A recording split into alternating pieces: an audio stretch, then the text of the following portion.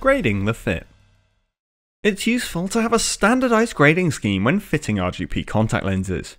If you have to pass a patient on to a colleague or have to come back another day, accurately recording how things were fitting can help with your decision-making process.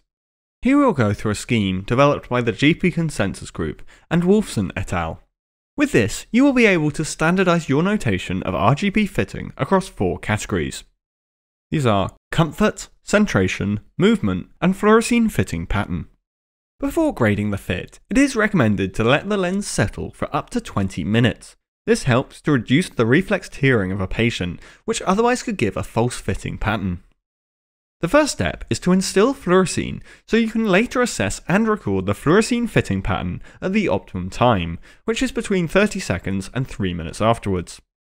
Next, record the manufacturer, brand, and lens parameters for the lens you are grading. Comfort. The scheme suggests asking the patient to rate their comfort on a scale where 0 is poor and 4 is a perfect lens.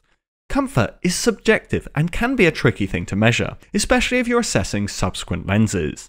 An angry eye can give you a less favourable comfort review score. Centration. Here's a set of notations that can be used to grade centration.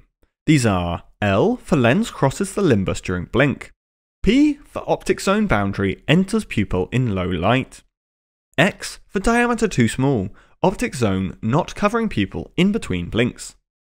If none of these issues are present, you can use C for adequately centered.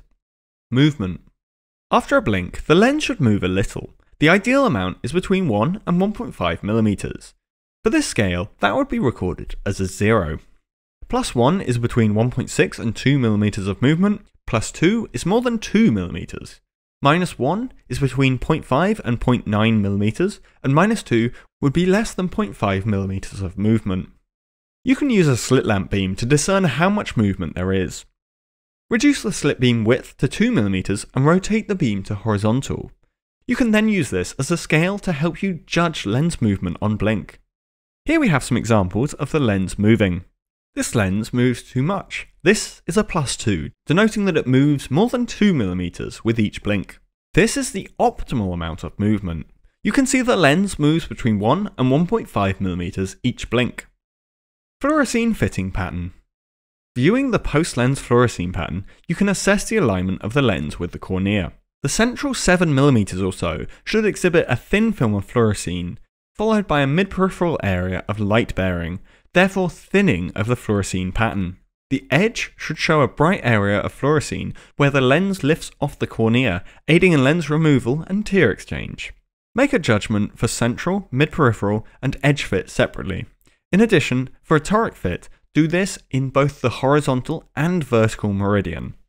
Similar to movement, this is on a plus 1 to minus 2 scale, with 0 being perfect. Plus 2 is where you have a bright fluorescein pattern indicating a thick post-lens tear layer, and minus 2 would indicate corneal touch, also known as bearing. In the central zone, this lens is aligned nicely with the cornea, and would be considered as 0. This lens is a plus 2. As you can see, the fluorescein is very bright centrally. The lens is steep. This example is a minus 1. As you can see, there is light central touch. This lens is flat. Let's put this all together and look over a few lenses. If we apply the GP Consensus Group method to our flat and steep fitting lenses, we can see here that a steep fitting lens has good centration, so we'll mark that as C. The comfort from the patient wasn't perfect, but was relatively good, so we'll mark that as 3. If we look at the vertical and horizontal fluorescein pattern centrally, we can mark this as plus 2 because it's quite bright. Mid-peripherally, there's touch, so we'll mark that as minus 2. The edge band is thin, so we can mark that as 0. Movement in this case would be marked as minus 1 as the lens did move, but only by approximately a millimeter. If we look at this flat-fitting lens, we can see the lens is poorly centered inferiorly and temporally. So in this case, we would mark the centration as L and P, indicating that it's crossing the limbus and the central optical zone is encroaching on the pupil margin. Comfort in this case is poor. We can mark that as 1. And if we look at the vertical and the horizontal fluorescein pattern, centrally we can see an area of touch. We can mark that as minus 2. Mid-peripherally, we can see an area of fluorescein pooling. In this case, the lens decentered. If we center the lens, we would get a concentric ring as opposed to the offset crescent. So the mid-peripheral area could be marked as +2, and we have a thick edge band of fluorescein, which we can mark as +2. Movement of this lens was quite excessive, greater than 2mm, and therefore we can mark the movement as +2. This skills guide is adapted from original content by Drew Thompson. You can find his full CPD video, soft and RGP contact lens fitting pearls, in the OT Education Library. You can find links to this in the description, as well as links to our other contact lens fitting skills guides.